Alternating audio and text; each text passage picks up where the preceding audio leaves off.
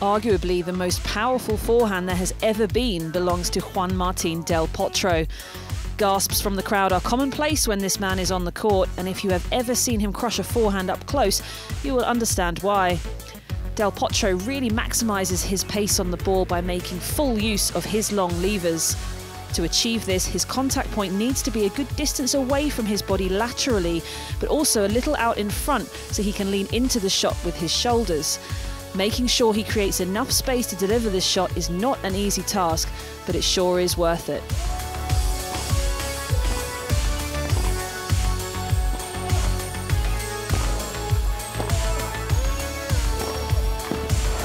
Del Potro did so well out of his backhand corner initially before he took control.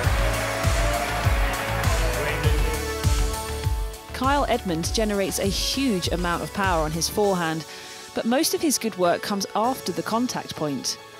Kyle does not need a big wind-up to build momentum in this shot, as he can pick up the racket head speed so quickly just before the contact. Instead, he allows for a full release of this racket head speed after the strike through great rotation of the shoulders that let the power come through. This pace needs to be controlled, so Kyle finds extra spin and bite by finishing with his racket down low at waist height to help bring the ball up and down in time.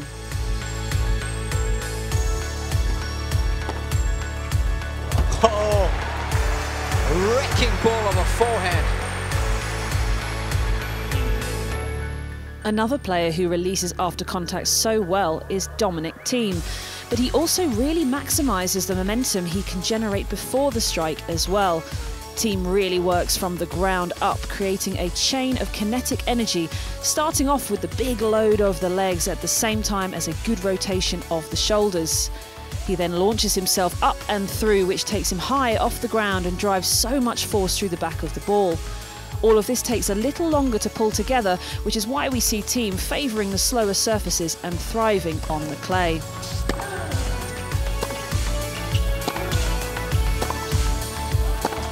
Oh, and there's a beauty. You can hit winners from anywhere on the court, Thiem.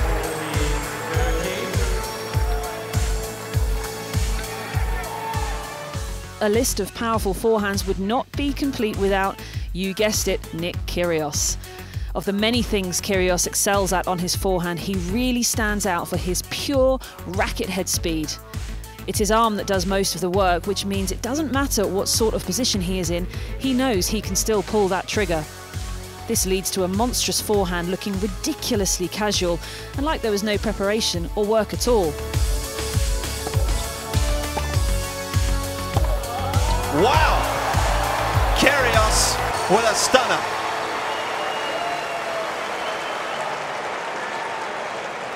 Another way of being aggressive on the forehand is to play with precision.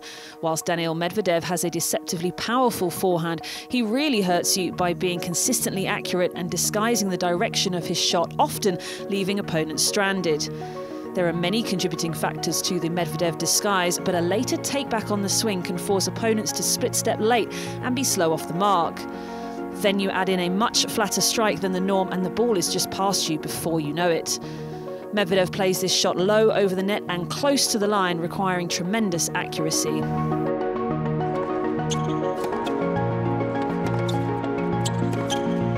Oh yes, very aggressive from Medvedev, but finding a beauty down the line.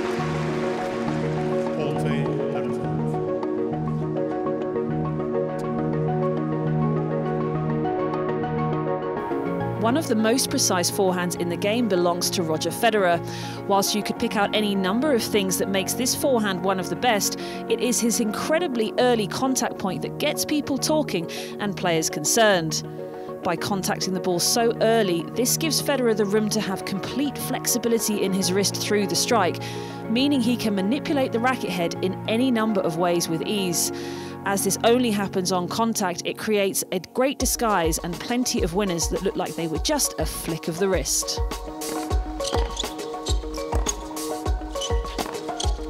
Oh, it's crushed it. This is a heck of a strike. If you don't mind taking a few risks, then you'll be keen to attack off the forehand by taking your opponent's time away. Stefanos Tsitsipas does this by ensuring his contact point is in a good position out in front, taking it early, giving him space to lean through the back of the shot.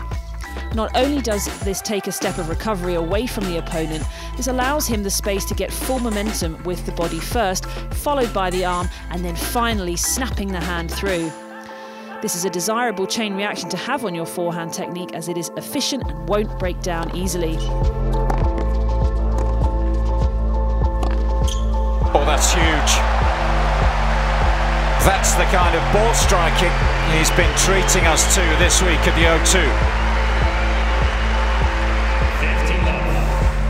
Denis Shapovalov is not afraid to step up the court, and by doing this so consistently, he really suffocates his opponents for time.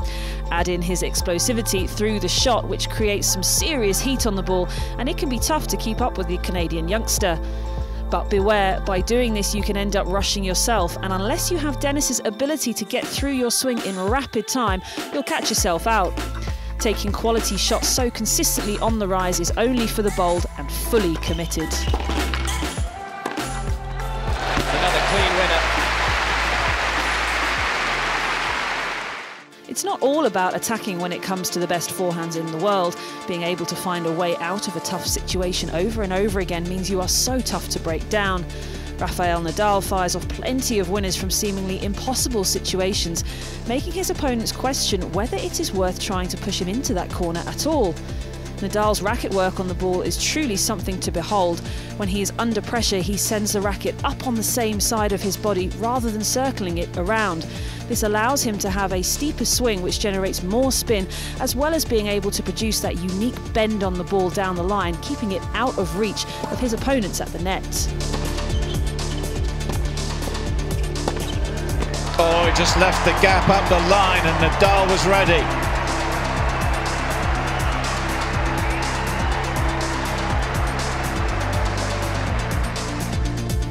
Novak Djokovic's incredible movement really does set him apart. This contributes to his forehand being one of the toughest shots to attack, as it is so hard to get him off balance or hurt him at all. Djokovic is comfortable sliding into a shot that is still quite far away, meaning he often bamboozles opponents who are convinced he will be forced to defend. Instead, he defies what we know about the laws of tennis by being there on time, on balance, and able to find the winner. Not only does he look comfortable when he should be defending, he is often ready for the next shot, not that his opponents get anywhere near it.